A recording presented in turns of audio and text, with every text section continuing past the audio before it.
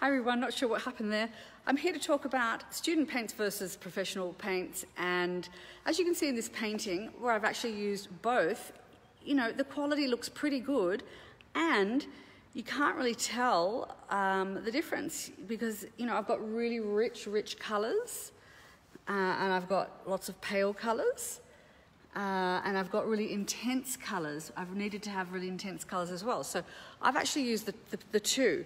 So when it comes to colours that have got lots of white in them, like, for example, let me see, ash pink in the Matisse, which is a very pale pink, or even in Matisse, the magenta light, then these are student quality paints. I regard them as student quality paints. And actually, they don't have a lot of pigment in them, but it's really fun because they're all pre-mixed colours and they make your life a lot easier when you're colour mixing and trying to find that colour to add to your more strong colours. I also like to use the Winsor & Newton as my professional quality base, especially because they've got a great selection of pinks and reds.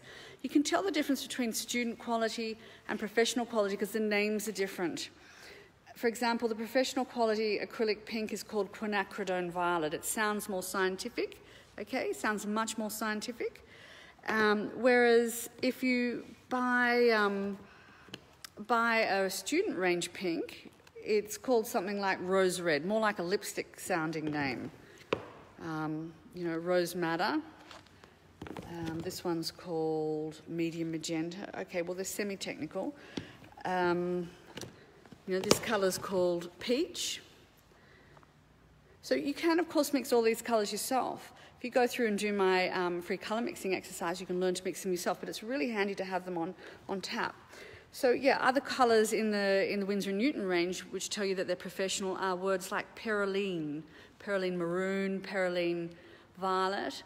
And perylene really just signifies a pigment that is a man-made pigment, and it was developed to go on cars to stop them from fading. So it's highly fade-proof and very dark and deep, so you can get perylene reds, perylene greens, and so on. So you won't find that in the student range because they're much more expensive. So professional range paints tend to start from about $12.50 and go right up to about $50-ish in the acrylics. And for the student range, really handy colours like sand, which is very close to buff titanium, pale powder blue, which is pre-mixed for you. They're about $6. The Montmartre ones are $6. Some of their colours are okay. Their white is appalling. It's really streaky, but their colours, some of their colours are really good. JB Burroughs, if you go to Officeworks, sometimes I pick up a few handy extra colours. Petal Pink. The Liquitex Basics range, I would call that a student quality range. They have some really nice extra colours like Deep Violet. And ready-made sort of what I call a Barbie doll pink. Very handy when you're doing flowers to have some brights already pre-mixed. But one thing that the student range can't do is they can't give you the brilliance of colour that a professional range does. So the student range prices finish where the professionals start. So they finish at about $10.95 or $12. Really not much more than that. Then you go to the professionals and yeah, the price starts to go up. So $18.40 for what essentially looks like a much smaller tube of paint if I'm trying to hold the camera and the tubes here. There you go. So you can see it's about half the size, but quadruple the impact. I'm going to show you a little exercise if my camera will sit still for me. Yes, it's going to do that. Yay. Okay, I've got my pad here. Let's take the Reeves pink. That's a good basic pink. It's very handy.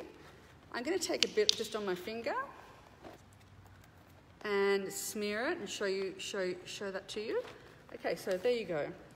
You've got a nice smear there. You can see that. See, it's a little bit sort of translucent. It's got a lot of flow medium in it, and it doesn't really have a lot of coverage capacity.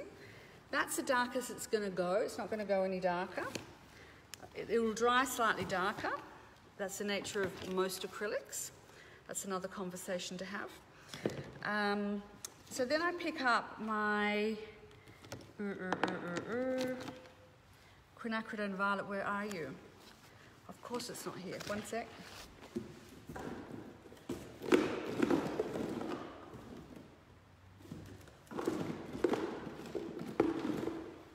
might be completely blowing my exercise here. Oh, here it is, thank God for that. Here's my quinacridone violet, okay? So I just call it Q Violet for short. Don't get bamboozled by the names. Don't let them put them off you because it put you off the paint. Okay, so here you go. There's the student one and here's the professional. Okay, you see how lovely and rich that is? And yet, I can still achieve the same pink when I add in some white. I'll show you that. Just doing a bit of finger painting here to demonstrate. Okay, so there you go. So when I add in that pink, the white to the pink, I can still achieve the same sort of pink there, but I can also go darker. I cannot get that intensity that I can get in the professional paint from the student paint. I can't get that student paint to go darker and still retain bold, beautiful colour. So for that reason, I like to have both because it's really handy. Yeah, it's great having these pre-mixed pinks. I love it. It's so handy. You know, we've got magenta light, medium magenta, petal pink, peach. You know, when you're painting using lots of these warm colours, it's so handy, and I love that. But it's also great to be able to have the rich original colours. So that's the main difference there. The other thing is that when you're buying earth tones, for example, let's go over here. We've got one of my students has painted this up today, and over the last couple of days, a beautiful cream rose, lots and lots of earth tones. As you go in, you can see that. Lovely. Okay, the good thing about earth tones is the pigments are cheap, okay? So it doesn't really matter what you buy. Don't buy the $2 ones. I would never buy $2 paint. It's really not a good idea. But your earth tones are inexpensive, so you don't need to pay a lot for them. And you'll find that in the professional range, they do divide the ranges up into series 1, 2, 3, 4, and 5, or series A, B, C, D. A for affordable, F for effing expensive.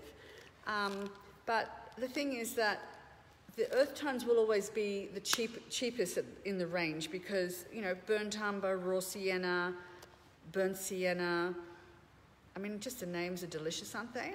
Raw umber light, violet iron oxide, things like that. Those colours are not expensive to start with, so they're not going to have a high price on them anyway. So you can afford to buy those in the other ranges. Another difference with the student paints, and as I've said, I like them both. So when I say students versus professional, I like both. I like to have both. I love all the bright jewel-like colours of the student range, but I love the depth and the commitment in the pigment of the professional range. So, but another difference I want to spell out is that there's a lot of fillers in these and in the student ranges. Any of these student ranges, they give you, it looks like great value, but they have a lot of filler that isn't actually pure pigment. So you're just not going to get the bold colour out of it, and you can't expect to. And you certainly can't charge a lot of money for your paintings with these either, because they're not necessarily fade proof. They're not necessarily going to hold their own against solar fade, whereas you have a permanence rating on the professional paints. You pay for what you get, right? So I'm pretty sure these have got the highest rating. I think it's either 3As or 4A rating, and it means that they're going to hold their own. They're not going to fade really quickly like a colour photo losing all its colour. They're actually going to hold their stuff together on the wall on your paintings. And when you're selling a painting, it's very nice to have that assurance that in 15 years' time, that the client is still going to get as much pleasure as he did from day one from his painting 15 years down the track. So you need to consider that too. Check into your conscience. If you're going to sell your work, use better quality stuff, use better quality supports as well. And there you go. So that's what I have for you. Beautiful jewel-like colours pre-mixed for you, very handy in the student ranges, but commitment to brilliance of colour in the professional paint. So why not have both? Very handy, nice to have the selection. I hope that's been of use for you. That's today's little tip.